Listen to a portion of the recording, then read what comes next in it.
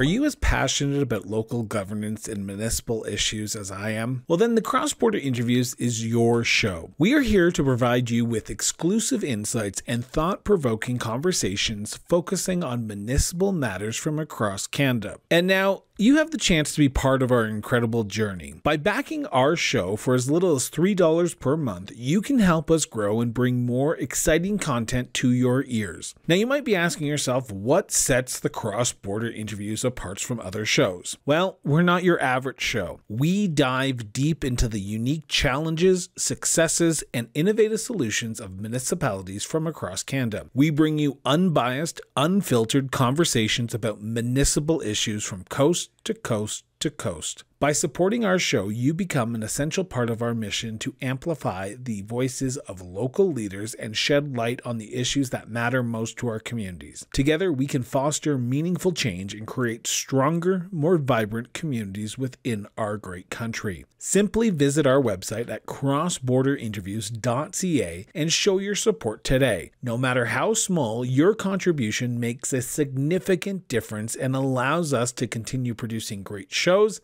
like the one you're about to hear. Together, let's make municipal issues matter again.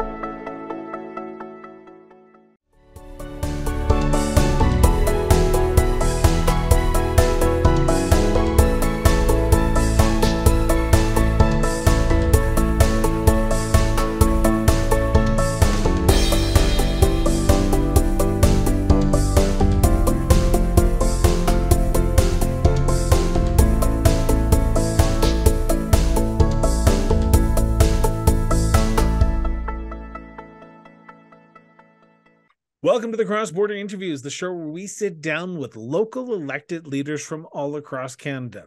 Over the course of this episode, we will be learning about who our guest is, what drives them, and how they are working to make their community a better place for everyone who lives there. Now, we are honored to welcome to the show from the town of Inuvik, Northwest Territories, Deputy Mayor Natasha Kulikowsk. Natasha, welcome to the show. Thanks, Chris. Glad to be here. So, Natasha, I want to start with the big question that I've asked every single municipal politician who's ever come on the show, so you're no exception. Where did your sense of duty to serve your community come from? I would say it goes back to a little bit in childhood. My parents were immigrants to Canada. Both of their families came at different times, and we're always very happy to be Canadians. And so things like we used to go with our parents to the polls to vote. When I turned 18, it just happened to be a provincial election year. And so I got to go and vote right away. And then as I kind of grew into an adult and I was here in Inuvik and working in the community, I was doing a lot of volunteer work. And from volunteer work, that led to some board work, which then led to, well, if you want to see change happen, you need to be in positions of change. So I decided that I would put my name forward for council. In my first election, I lost by 1 vote, which taught me and everyone I know the importance of voting. And then over time developed more confidence in the matter. I was actually appointed as a councillor after the passing of another councillor. And then following that appointment, I was elected in the next election, and then as mayor in the following, and then now as deputy mayor in this last one. So there's a journey and a half. So let's go on that journey together, Natasha. Sure. I want to start with your childhood. You talk about the provincial election that happened when you turned 18. I know from my own background that municipal politics and municipal governance, while there, it wasn't discussed as much as provincial and federal politics. Was that similar to you, or did you have a good understanding on all 3 levels of jurisdictions when it comes to government?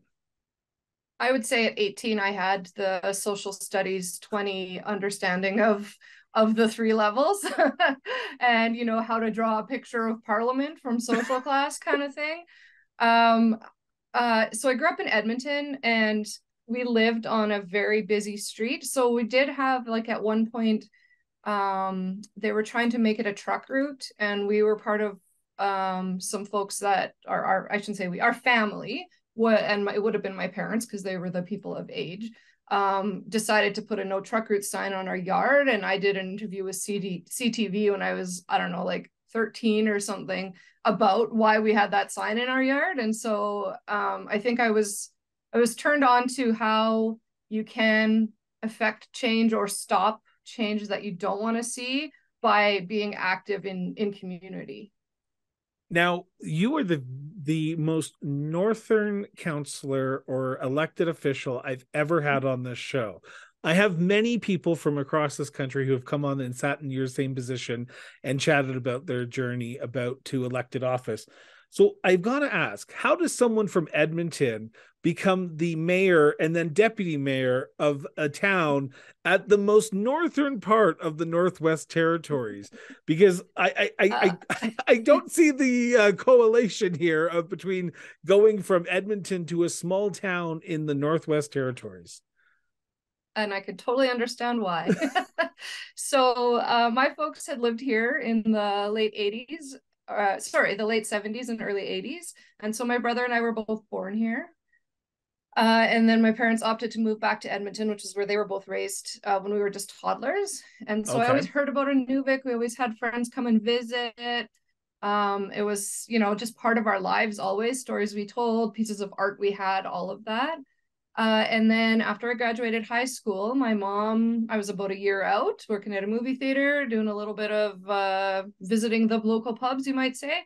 And my mom just said, I know you're not ready for school, but I think you should go do something. I don't care what it is. And so I called a family friend up here and said, can I come check out Inuvik? And she said, sure, I'll give you a job and a place to stay.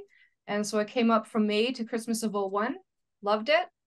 Had another job in that time. I moved back to the city for 2 months. So I did Christmas at home, and then I was back up here by February and never properly left again, other than for holidays.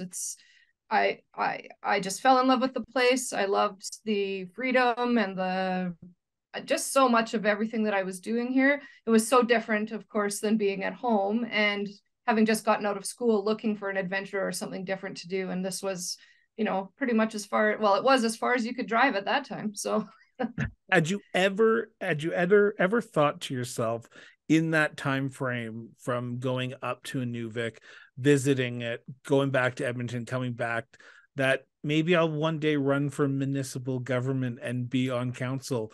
When did that sort of light switch happen in your head to say, okay, this is as you basically said, the natural progressive stepping stone here to move in from, if you want change, you get involved? So when did the light switch go off to say, okay, Natasha, it's your turn. Let's put your name forward?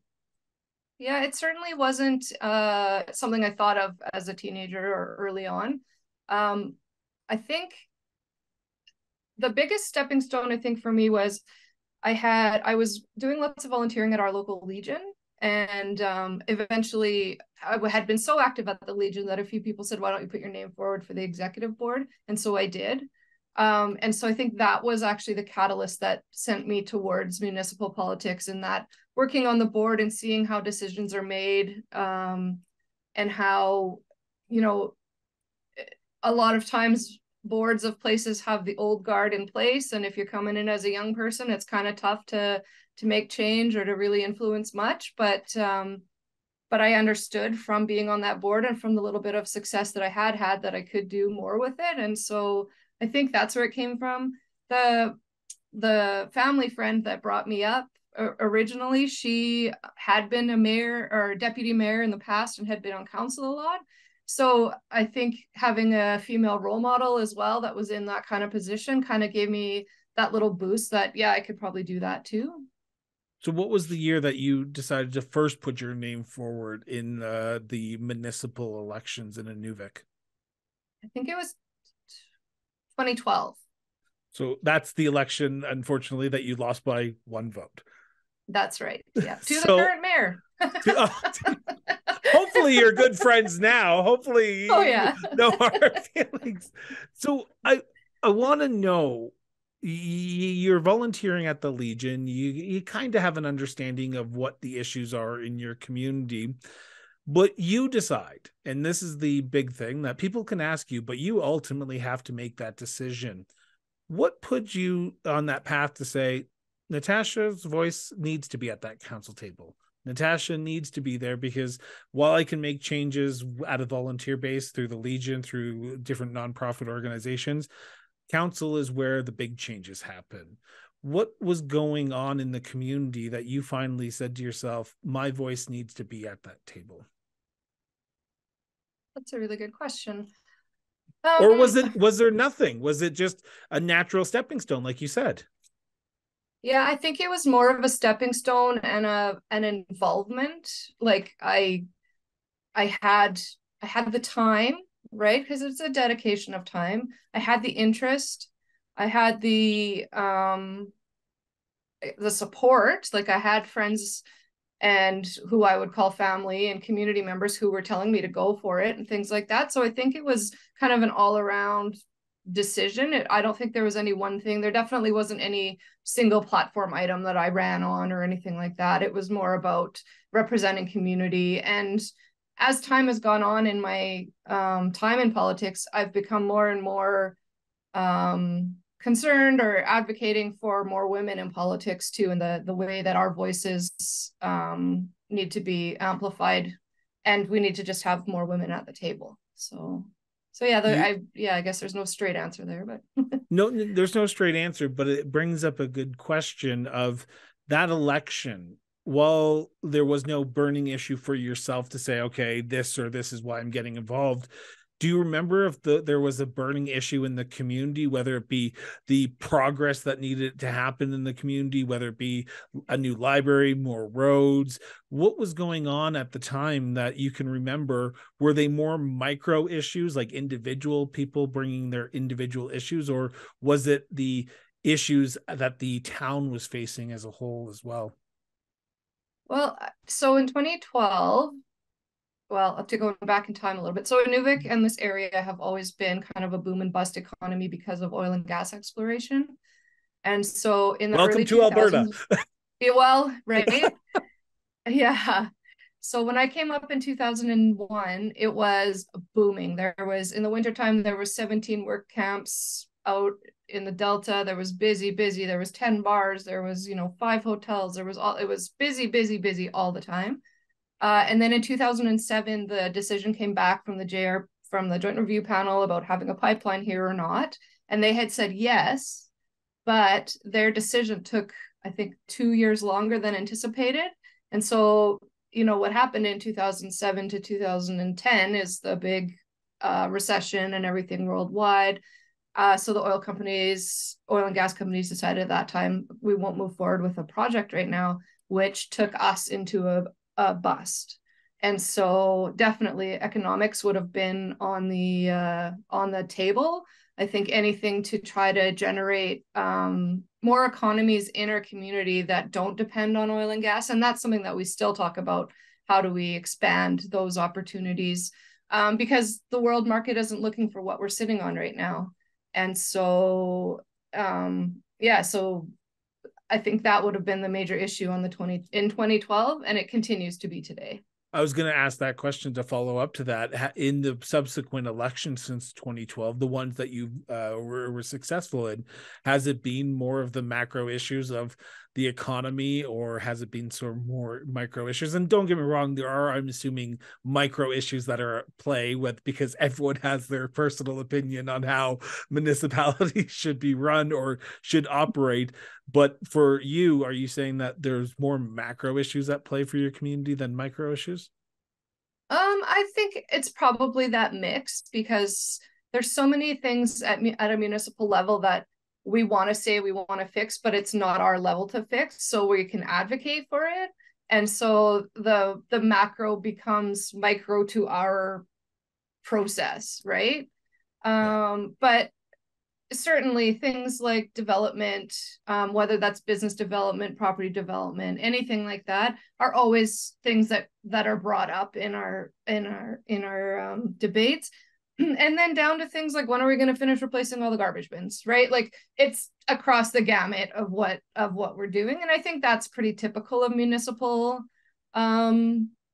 things people want us to fix mental health. Well, first of all, it's not our jurisdiction, but second of all, it's going to take all of us, right? So it's me as an individual counselor or mayor I can't fix it all. But yeah, so right across the board. You brought up a statement, and I want to stick on it for a few seconds, about getting more women involved in politics, especially at the municipal level. Now, I've sat down with many women from across Canada, one in particular by the name of Councillor Trina Appleby in Newfoundland and Labrador, who's the former deputy mayor, now councillor of Torbay, Newfoundland and Labrador.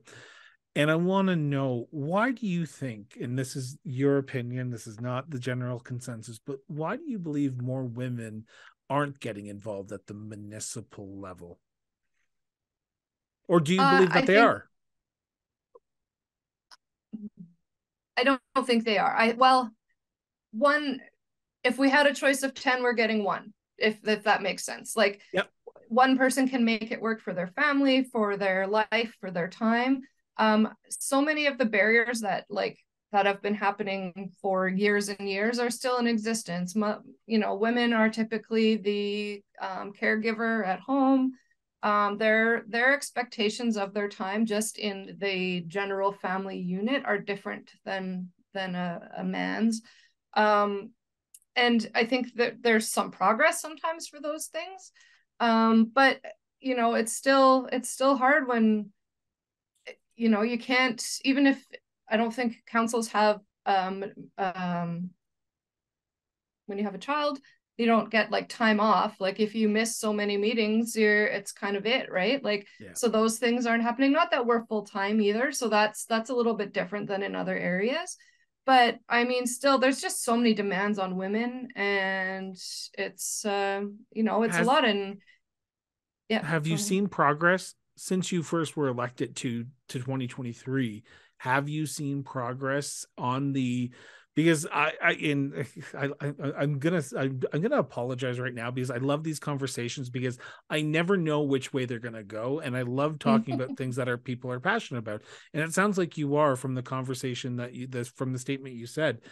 Do you see the progress that needs to happening in Canada when it comes to getting more women and females elected, or even getting them their names on the ballot? Because that's the first step. Not even getting them elected, it's getting them on the ballot first off. Yeah, it's from just a numerical point, we've made progress in our community in that when I first ran in that election, there was 3 women on the ballot and 2 got in. In the previous election, we had myself and 2 women on the ballot, and all 3 of us got in. And then now this time, there's 2 of us that were elected as councillors in the original election. We had a by-election, and a 3rd woman put her name forward. So there's 3 of us again. So we're ahead of where we were when I started. It would be great to see parity. But that's something we're working towards. Again, with the volunteer base in our community having a population of only like 3,300 people, a lot of the women that you hope would put their names forward are already on the other boards. They're running the DEA, they're on the daycare board, they're minor hockey, right? Like their volunteer time has already been taken up with family business and other items. So as much as we would love to have them come for council, they've dedicated that time to those things. Now, the hope is maybe in 10 years when their kids are graduating and they don't have to do minor hockey or the school anymore, that then they'll move to council, right? But they also might just want to break from everything at that point, right? So how do we get people in the meantime to come forward? And there is some good initiatives. The government of the Northwest Territories puts on a campaign school for women. And I took part in that in 2015, I believe it was. And it was great. It was just really good information and having like people to bounce questions off of that have been through it and whatever. And we have another one coming up next week, actually. Oh. So because there's a territorial election this fall, and then municipal elections will be next in 2024. So hopefully we can garner some strength, some women to come out and listen, and then I'll be at their dinner to talk about what my experiences have been. And actually both of our counselors are going to come as well, I think. So Correct me if I'm wrong. Didn't the Northwest Territories just go through a municipal election, or are the municipal elections in Yellowknife different from everywhere else in the territory? Yellowknife is on a 4-year, Okay. which they decided in the last election, and we're on a 3-year. Okay. As cities, towns, and villages. Now the hamlets and charter communities are every year, and like so it's yeah. There's always an election in the NWT. I want to turn to the role of a counselor as a whole now, because every time you walk into that council chambers, you have to be informed on what the administration wants. You have to be engaged with the community on what they want as well. But at the end of the day, you have to make the final decision, and you have to either say yay or nay to whatever's going on in the community and what's presented to you at council. How much weight do you put on yourself every time you walk into that council chambers to be informed of what you're voting on, engaged in the community on what their wants and needs are, but not cemented in the idea of how you're going to vote until you raise your hand and that vote is called for?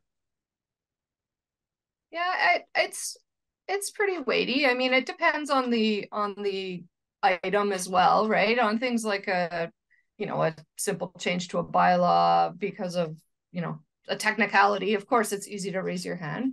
When it's something that really affects the public, and most of the time when it's the bigger issues, folks have expressed to you either in person or through text or social media or emails about what they think about what's going on. So you do have to pay attention to those things. Um, you listen, you hear what people have to say. A big part of it also is reading that council package and making sure that you have a good understanding of what the item is. And bringing those questions to admin or to whoever the presentation is from to make sure that all the information gets on the table as well in front of everybody. So like you say, you don't go in there with that decision made, even though you may even sometimes be leaning one way or another, but it's that question and answer period that can really help to form what your opinion is going to be, and then what your vote will be. Now, to play devil's advocate with you, and I Sure. love doing this because this is the great thing about these type of conversations. Those minute bylaw changes, like, okay, yes, it's a simple yes or no. Scott Pierce, the president of FCM, said it best: municipal governments are the government of proximity. The decisions you make around the table, they change the day after.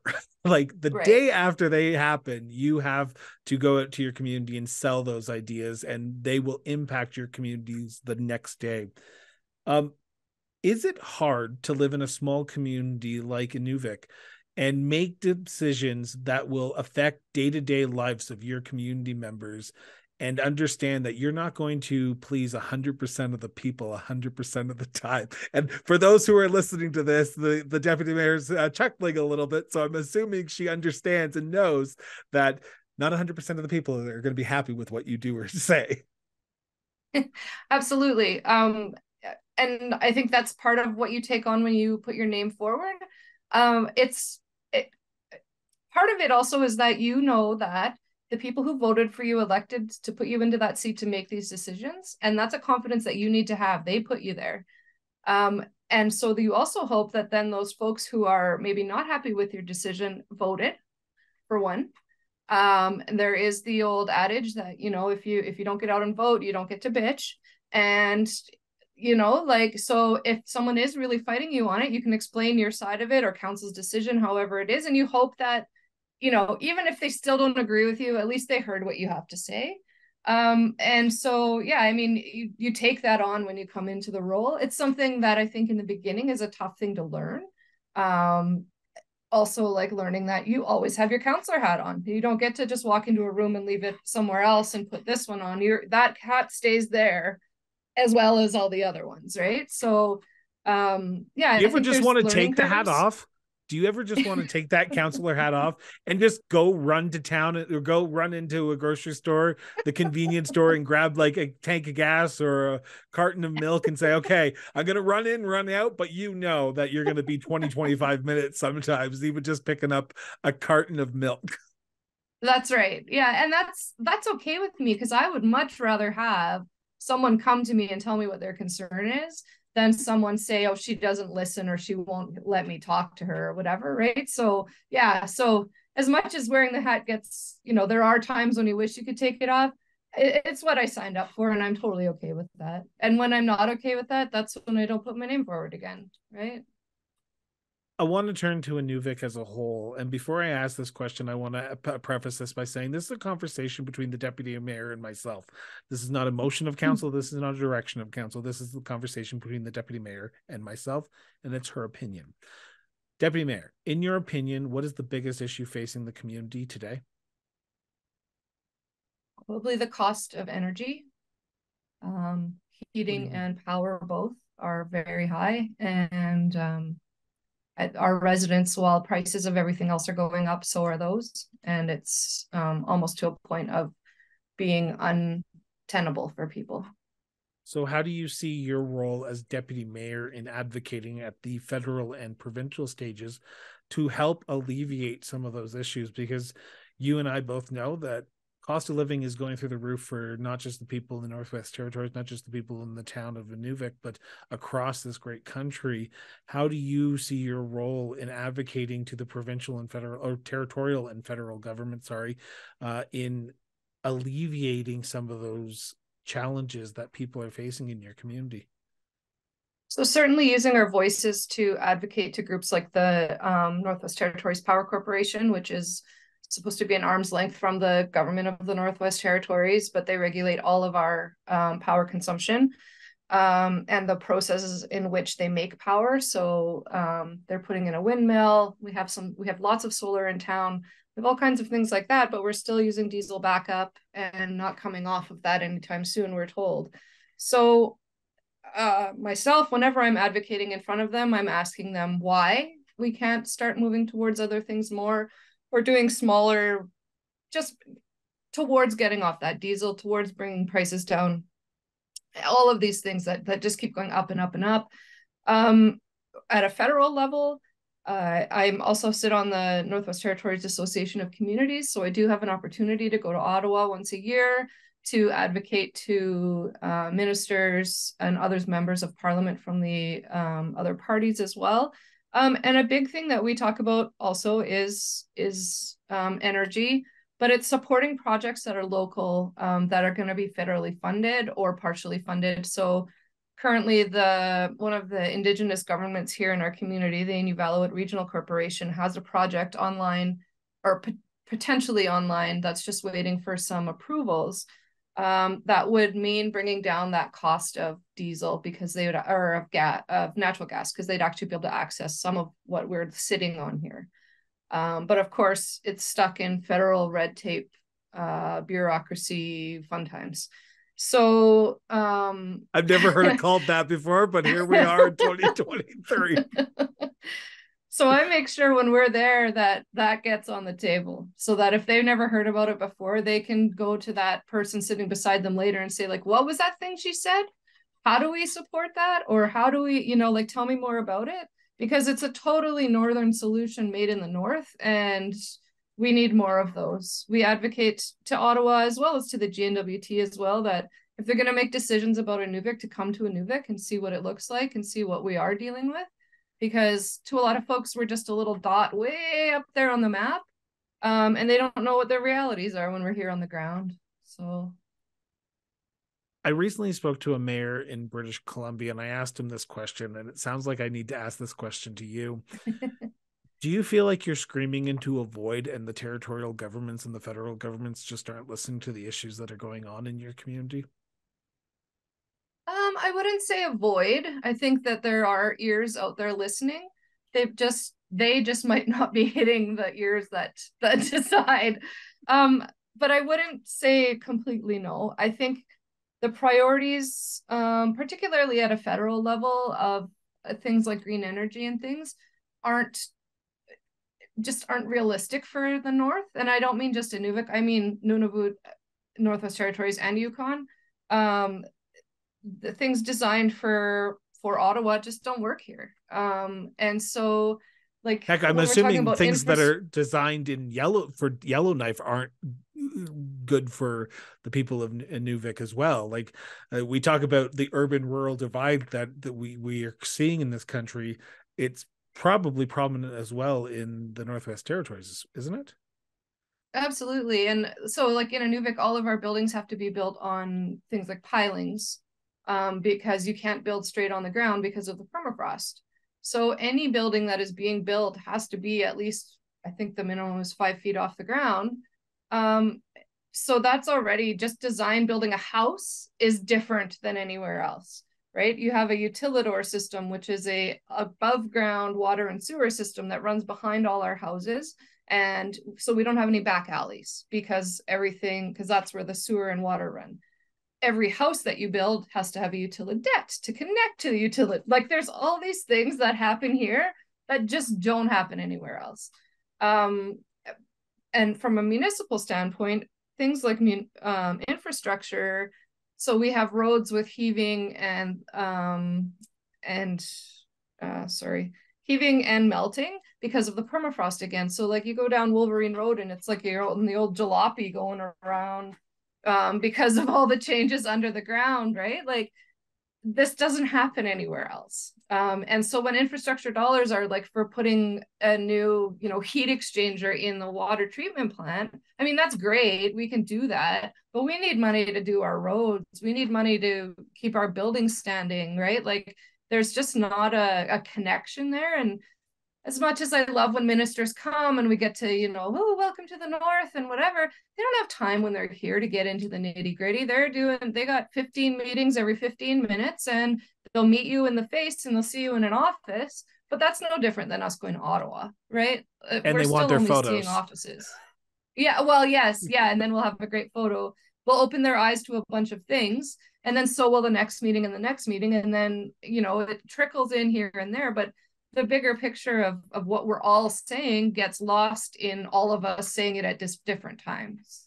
I want to ask the jurisdiction question. Do the people of Inuvik understand that when you talk about heating and natural gas issues, that seems like it's a more territorial and even federal level of jurisdiction, but I'm assuming you're hearing about it more than the MP or the MLA in your area. Do they understand the different levels of jurisdictions? And do you find that you have to, even though it's a different level of jurisdiction, you have to address these issues because you are the government of proximity, to quote Scott Pierce again? Yeah, most definitely. We're the closest one to the people, right? As they say. So yes, absolutely. Well, a lot of the time, and I'm sure many people will say this, but a person just needs to be heard, and you're the closest person that's been elected. So whether you can do anything about it or not, they need that voice heard. Hopefully, if you know what to do with it or have the opportunity or the connection, you can send their concern on to somebody else or tell them who to go talk to. But even sometimes it's just them getting it off their chest, and that's what they need. So turning around and explaining to them that it's not my job or, in nicer terms is never going to be the way to win. But being able to say, well, this is really who you should be able to talk to is probably better. We're really lucky in our area. Both of our MLAs are on the ground people. They're here talking to people all the time. They open up their social media, their emails, whatever, for questions from our community. Our MP is also very active, easy to get a hold of, easy to talk to.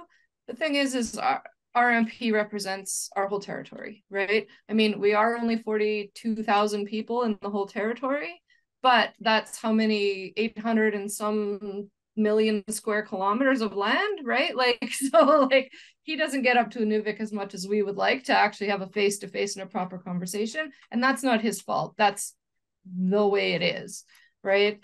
Yeah.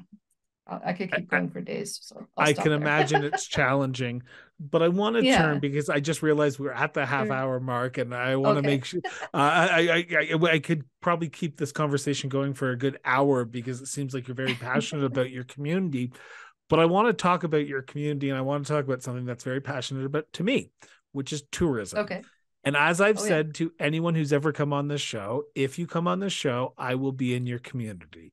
So I am making the trip from Calgary, Alberta to Inuvik later on this year. Within a year's time, I will be up in your community. So, as Right someone on. who is a tourist, as someone who has listeners from across Canada and around the world, what should people do in Inuvik if they come up and visit? And what are some of the hidden gems that you want people to see? Okay, so Inuvik itself is so there's only two ways to get here. You can fly or you can drive. So depending on I will which be way you driving. come, you will be driving. Okay, right on. Because I was going to say the Dempster getting here is part of the adventure, and the Dempster is an 800-kilometer, 40-year-old, 45-year-old dirt or gravel road, but it's been maintained for that long. It's a good highway. Um, and you go through two mountain passes. Like the visuals on the way here are stunning. And then you get to our cute little town, and we have what's called the Igloo Church, which was built in the 60s. It does look like an igloo. You can go for a tour there. We have a beautiful greenhouse, which is a converted curling rink, which was taken over in the late 90s by a volunteer group who have developed it into, I think it's about 100 plots, and community members buy their plots and then they grow things all summer under the 24-hour sunlight. And they have a commercial side as well. What else do you want to see when you come here? So one of the little tidbits, Inuvik is located perfectly on the planet to receive information from satellites in space. And so we have two satellite ground stations here. One is a government facility and one is private. And at the government one, there's 4 dishes, 13-meter dishes, which are huge. Think the movie Contact, those kinds of dishes, that have art installations on them. And so there's one by an Inuvialuit artist, a Gwich'in artist, a Métis artist, and a non-Indigenous artist. And they welcome people to drive up to their gate and then walk in and go take pictures, look around. And so that, I think, is the little hidden gem that I would tell about, because it's art, technology, the future and progress all coming together. And it's just a super cool little tidbit that you won't see anywhere else, especially in the north, because we're in the perfect spot. Is that why the internet is so clear right now? Because I was just on the call with someone from Newfoundland, Labrador, and their internet was not this good. And I'm going, what's going on here? Because it seems like for a rural, remote community like Inuvik, you wouldn't have like that great of quality of internet, but you have fantastic quality internet right now. So the Mackenzie fiber line runs from, I think, Lethbridge all the way to Inuvik for the data transfer at those 2 satellite sites. And so that gives us this incredible internet that we can access as residents. That's awesome. It is. After a stressful day, after a long day of council meetings, after a long day of meetings, just doing what you do in your normal life, where do you go in the community to decompress? Is there a certain location, a park, a local bar that you can get to, or a coffee shop that you can go and just unwind and just let it all go and just get ready for the next day? Or is it your house that everyone else wants to talk about when I ask that question to municipal councilors? So if I had to go outside of my home, I would go. There's 2 really great walking trails, one right in town called Boot Lake Trail, one about 40 kilometers down the highway called the Gwich'in Trail, I think it is. Those would be 2 spots to really go decompress. I'm lucky enough to have a cabin on a lake, so oftentimes on weekends I'll go to the cabin. I'm not a drinker anymore, but the Legion does have very nice cold beverages. And they have, a good soda water for me to enjoy, and they're very friendly here, and so it's always a good place to go to. And then, of course, I want to come home. I have 2 little doggies, and recently I started a little side hustle with doing small dog grooming, and so I get doggy time all the time, and so I'm my home is my most decompressing place. But I'm not sure if you heard it, but when you said dogs, my 2 dogs just my dogs, I should say, just barked. What type of dogs do you have, if you don't mind me asking? I have a Cocker Spaniel named Cleo, and a Shorkie, which is a Shih Tzu Yorkie cross named Milo. We have a husky and we have a Yorkie terrier, so we Okay. so we have a very loud house. I want to end on the $1 million question for you, Natasha, and that question is: what makes the town of Inuvik such a unique place to live, to work, and to raise a family? I think it's probably the thing that I didn't touch on, which is our incredible mosaic or cultural fabric of people. There's two indigenous groups that are right here in our community. We're on their land. And the way that our community lives together of indigenous folks, non-indigenous folks, and multicultural people from around the world, I think it's the people that make you want to stay and play and work, and that's what it is. Inuvik is the kind of place where there isn't, you either love it or you don't. There's not really an in-between, and so you stay if you love it, and if you don't, there's a flight every day and a highway. So folks who don't like it don't stay. Well, I'm looking forward to visiting now because you've painted an I know. amazing mural of what your community is like. But I want to thank you from the bottom of my heart for randomly getting back to me via email when I sent you my message. It's always great when municipal councilors like to talk about their communities and themselves. But I want to also thank you for serving your community. I think municipal councilors don't hear that enough, but I want to start saying that. So thank you so much for giving back to your community, for serving your community, and for being a strong advocate for your community. And I know we've only chatted for about 40 minutes, but it seems like you are the right person for the deputy mayor's job right now. So thank you so much. Awesome. Thank you so much. This has been really fun. So with that, I want to remind everyone to put down your cell phone. Go have a conversation with somebody in real life, even if it's just for 5 minutes. It helps our democracy, helps our society, and yes, it helps us be better people. So with that, this has been the Cross Border Interviews with Chris Brown. We'll be back tomorrow. Till then, just keep talking.